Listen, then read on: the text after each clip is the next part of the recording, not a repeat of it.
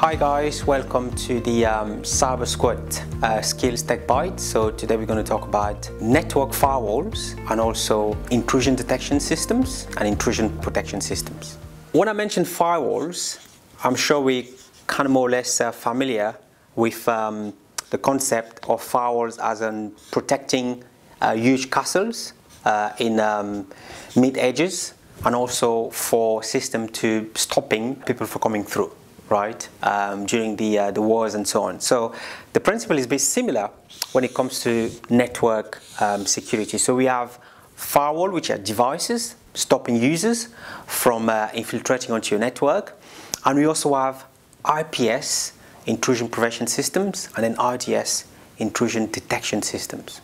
So what is the fundamental difference between the two, right? Because I always get asked the question, should I buy a firewall, network firewall, or should I buy an IPS IDS?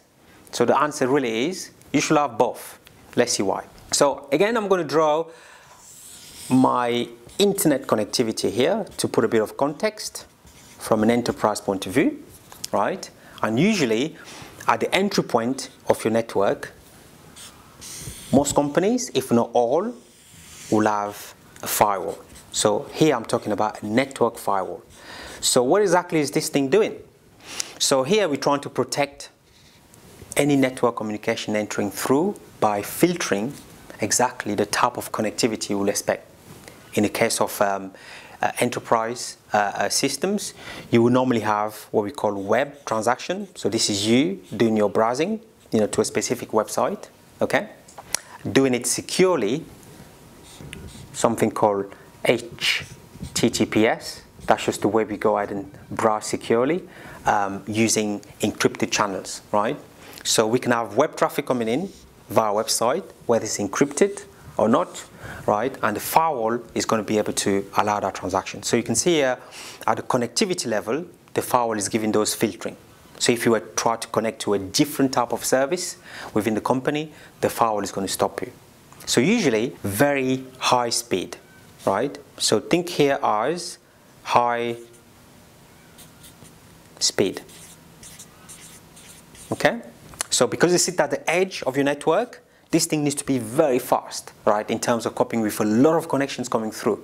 And bear in mind, again, I'm going to keep the simplistic view of our network. So these are our back-end applications which are running on specific servers, right? We can call it here, we can say server here to put a bit of context.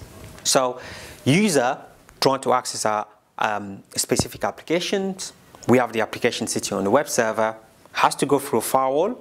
It's providing high-speed connectivity, but at the same time filtering in terms of what connectivity could come in, right? So that's our first line of defense. But the challenge we have with this firewall is, very often, and a lot of them, they are not very intelligent, right? When I say not very intelligent, what I'm trying to say here is they are not really designed to cope with looking at what's happening inside the actual transaction, right? Some of the firewalls do, but a lot of the firewalls do not provide that intelligence. And this is why a lot of devices like IPS, IDS, right, are used. So I'm going to say here, IDS is an intrusion detection system, and an IPS is an intrusion prevention. The difference is, one is can only alert, where the other one can actually do something about it by actually stopping the traffic, well, if an attack is going on. This one, very passive usually, will tell you that something is happening, but will not have the means to stop it, where the IPS will see something's happening, and then we can actually go ahead and do something like trigger an event that will stop that transaction from going through. So you can see here we can combine firewalls, right, to do the high speed and filtering at the network level, right? And here the IPS is going to do a lot more intelligence, right, related to malware traffic going through, related to content scanning, for example, right, and also related to non-type of threats, related to your network. So this is a very specialized type of device focusing on detecting attack at network level, and some of them also at the application level. So really, the question is not if I should have a firewall or an IPS and IDS, most cases we need to have both. Firewalls giving us the network protection, and then our IPS giving us slightly more advanced detection when it comes to the intrusion at the network level and also at the application level. So fundamentally, that's the difference. But you might also have found a lot of the vendors, a lot of the security products are combining this functionality where they have a firewall also providing the IPS IDS functionality. Thank you.